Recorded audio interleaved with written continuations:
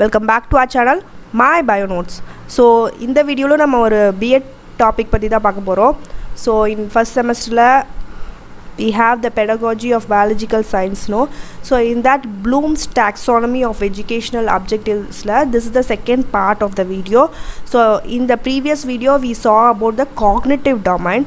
So in the video we will see about the affective domain பத்தி பார்க்கலாம். So வீடியோக்குள்ள போறதுக்கு முன்னாடி சேனலை சப்ஸ்கிரைப் பண்ணாதவங்க சப்ஸ்கிரைப் பண்ணிருங்க. and also இந்த வீடியோ உங்களுக்கு பிடிச்சிருந்தா லைக் பண்ணுங்க, ஷேர் பண்ணுங்க, and also bell button click பண்ணுங்க. அப்பதான் நாங்க ஏதாவது வீடியோ போட்டா உங்களுக்கு நோட்டிஃபிகேஷன்ல வரும். So வாங்க வீடியோக்குள்ள போலாம். So first in affective domain, cognitive na it is something concerned with knowledge and intellectual skills illaya, but here in affective domain la it is related to the feelings. So emotional and attitudinal engagement of an individual எப்படி இருக்கு அது அந்த area cover பண்றது தான் இந்த affective domain அப்படின்றது. So என்னென்ன மாதிரியான ஏரியாஸ்ல இதில் கவர் ஆகும் அப்படின்னு பார்த்தீங்கன்னா என்னென்ன எமோஷனல் அப்ஜெக்டிவ்ஸ் ஒரு பர்சன் இண்டிவிஜுவல் எடுத்திங்கன்னா what are the emotional அப்ஜெக்டிவ்ஸ்னா first is the attitude of a person, his interest, his values, how he values things in his life, his appreciative behavior, enthusiasm, his feelings and motivation. இது எல்லாமே இந்த affective domainல வந்து cover ஆகும். And coming to the different objectives under affective domain, so like cognitive domain, here there are objectives. So it is pyramid shaped. So why it is like that, this shape? Because from the down only we can reach the top level. It's like a uphill movement. கீழ இருந்தா மேலே போக முடியும். So கீழ இருக்கத achieve பண்ணாதா you can go to this peak characterization. So அப்படியே வந்து characterization வந்துடாது, step by step. First you have to do receiving, next responding, next is valuing, and next is organization, and the last peak is characterization. So இது எல்லாமே comes under affective domain. So first ஒன்னொன்னா பார்க்கலாம். First we'll see about receiving. What is receiving? So நம்ம information receive பண்ணுறோம் இல்லையா வெளியில் எக்ஸ்டர்னலாக என்விரான்மெண்ட்ல இருந்து. So என்ன ஒரு ஸ்டிமுலையாக இருக்கலாம், இல்லை ஒரு இன்ஃபர்மேஷனாக இருக்கலாம், வெளியில் என்விரான்மெண்ட்லேருந்து ரிசீவ் பண்ணுறோம்ல. ஸோ அதை தான் நம்ம ரிசீவிங்னு சொல்கிறோம். So and it is the lowest level of the affective domain and the pyramid la, and it is passively paying attention and being aware, that is called as receiving. So இதில் வந்து நம்ம listen பண்ணி remember பண்ணுவோம் to a particular phenomena or stimuli-க்கு. So இதுக்கு ஒரு example சொல்லலாம் அப்படின்னா listening to someone speak. So யாராவது பேசுகிறாங்க, நம்ம அதை கேட்குறோம். ஒரு லெக்சருக்கு எடுக்கிறாங்க டீச்சர், அதை நம்ம கவனிக்கிறோம். ஸோ அது வந்து நம்ம இன்ஃபர்மேஷன் ரிசீவ் பண்ணுறோம். So are going to a theatre to watch a movie, there we sit silently and watch a movie, we receive what is being shown in the theater, right? So there we receive things. And listening to someone talk simply, அதுவும் அந்த என்னென்ன receiving கீழே தான் வரும். So this is receiving. Next is responding. So when we have received an information, we tend to respond or react. So இது வந்து interest லெவலில் பொறுத்து தான் ஒவ்வொரு பீப்புளுக்கும் டிஃபர் ஆகும். So if you have interest you ten to actively participate in something. So இது வந்து active participation of the people. So இது வந்து செல்ஃப் மோட்டிவேட்டட் இண்டிவிஜுவலாக இருந்தானா தே ten to participate in the class. So இப்போ ஒரு பர்டிகுலர் சப்ஜெக்டான மேக்ஸில் some may be interested in doing max subject, so they tend to participate in the class. Interest level கம்மியாக இருந்தாலும் the teacher can develop interest by solving puzzles, reading books and journals.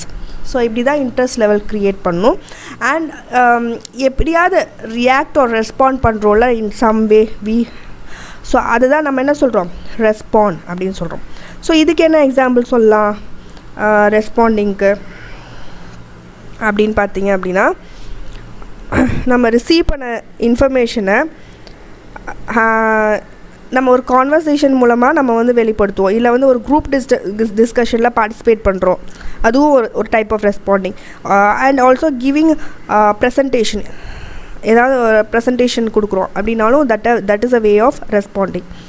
So are having a conversation with the teacher, when she is teaching. So that is also responding. And coming to valuing, so valuing na the worth of things around us. உங்களுக்கு அந்த value புரிஞ்சுனா ஒவ்வொருத்தோட value உங்களை சுற்றி இருக்குது, அதுதான் வந்து valuing. So ability to see the worth and express it, அதை express பண்ண முடிஞ்சுன்னா that is valuing. worth attached to a particular objecடாக இருக்கலாம், ஏதாவது ஒரு திங்ஸ் இது வந்து இவ்வளோ ஒர்த் அப்படின்னு உங்கள் மைண்டில் ஒன்று ஃபிக்ஸ் ஆகிருக்கும்ல, அதுவாக இருக்கலாம். இல்லைனா ஒரு ஃபினாமினாக இருக்கலாம், ஆர் பிஹேவியராக இருக்கலாம், R a piece of information. ஒரு இன்ஃபர்மேஷனுக்கு நீங்கள் கொடுக்குற வேல்யூ எவ்வளோ, ஸோ அதுதான் வந்து வேல்யூயிங். அண்ட் திஸ் வேல்யூயிங் இதுக்கு வந்து it is like a you just have a value system. So ஒவ்வொருத்தருக்கும் இது டிஃபர் ஆகும் இந்த value system that controls his behavior. So ஒவ்வொருத்தரும் ஒவ்வொரு மாதிரி வேல்யூ பண்ணுவாங்க. So and he revises the judgment and changes behavior in the light of new evidence. So இதுக்கு வந்து நம்ம பிஹேவியரை சேஞ்ச் பண்ணுற கெப்பாசிட்டி இருக்குது based on the valuing பொறுத்து. ஸோ வேல்யூக்கு எக்ஸாம்பிள் சொல்லலாம்னா supporting the ideas to increase proficiency R informing leaders of possible issues. And இப்போ ஏதாவது plan propose பண்ணுறது to improve team ஸ்கில்ஸ்க்கு. So that is also an example of valuing. So இப்போ ஒரு particular team இருக்குது, so அதில் வந்து நீங்கள் ஒரு பிளானை வந்து ப்ரொப்போஸ் பண்ணுறீங்க டீம் ஸ்கில்லை இம்ப்ரூவ் பண்ணுறதுக்கு. So you value a team, நம்ம டீம் ஸ்கில்லை இம்ப்ரூவ் பண்ணணும்னு நீங்கள் நினைக்கிறீங்க, அதனால தான் இங்கே நீங்கள் வந்து ஒரு இதை பிளானை ப்ரொப்போஸ் பண்ணுறீங்க டீமாக ஒர்க் பண்ணும்போது. ஸோ அதனால தான் யூ கிவ் யுவர் பிளான் இல்லை, அது that is valuing. Some value there work, right? So அந்த மாதிரி. And organisation, coming to organisation. So here நமக்கு டிஃப்ரெண்ட் வேல்யூஸ், ஐடியாஸ், இன்ஃபர்மேஷன் எல்லாமே நமக்கு கிடச்சிருக்கோம் இந்த ரிசீவிங் மூலமாக. இது எல்லாத்தையுமே relating them to already held beliefs. உங்களுக்குன்னு ஒரு சில பிலீஃப்ஸ் இருக்கும்ல, அது கூட நம்ம ரிலேட் பண்ணி பார்க்குறது. And you develop and internally consistent philosophy. உங்களுக்கு ஒரு தத்துவத்தை நீங்கள் டெவலப் பண்ணிக்கிறீங்க. இப்போ கிடச்சிருக்க புது இன்ஃபர்மேஷன் வரைக்கும் ஏற்கனவே உங்களுக்கு இருக்க பிலீஃப்ஸ் கூட ரிலேட் பண்ணி you form a consistent philosophy and you create and unique. உங்களுக்குன்னு ஒரு தனித்தன்மையான வேல்யூ சிஸ்டத்தை நீங்கள் க்ரியேட் பண்ணியிருக்கிறீங்க. That is organisation.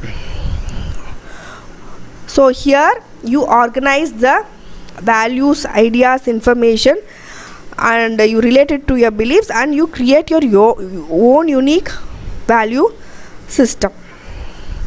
So in the organization என்ன எக்ஸாம்பிள் சொல்லலாம் அப்படின்னா you actually சில பேர் வந்து they give importance to study, right, compared to playing sports or games, cricket.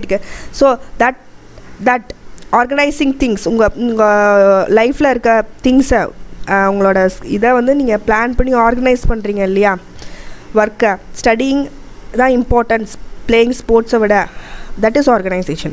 And balance between work and family, that is organization.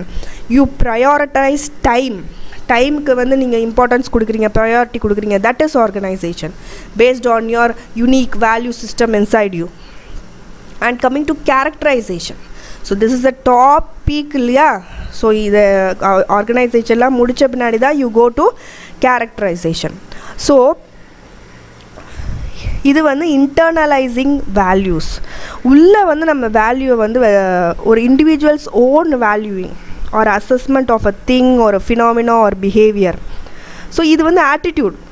ஒரு பர்சனில் ஒவ்வொருத்தருக்கும் ஒவ்வொரு மாதிரியான ஆட்டிடியூட் இருக்கும். இப்போ ஃபெயிலியரை ஒவ்வொருத்தருங்களும் ஒவ்வொரு மாதிரி ஃபேஸ் பண்ணுவாங்க. ஸோ சம் வந்து